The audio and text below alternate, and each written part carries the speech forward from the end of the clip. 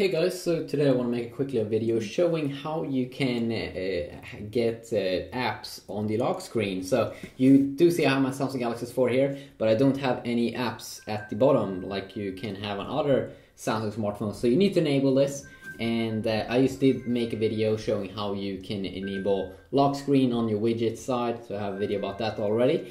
But you just go into settings, lock screen under my device, and then you want to go down to shortcuts and tap on that and enable it.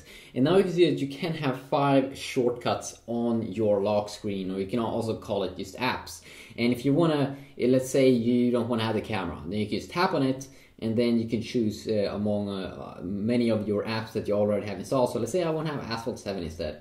Awesome, perfect. It's saved now. So now we can simply just look at it, how it looks like over here. So you can see I have some quick now shortcuts to some apps. And if you want to open something, you swipe it up by holding in and just dragging it up, and now we can play a game, or you can do something else. Maybe not.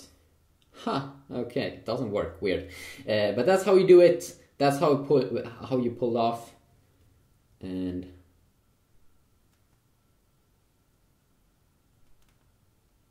that was weird.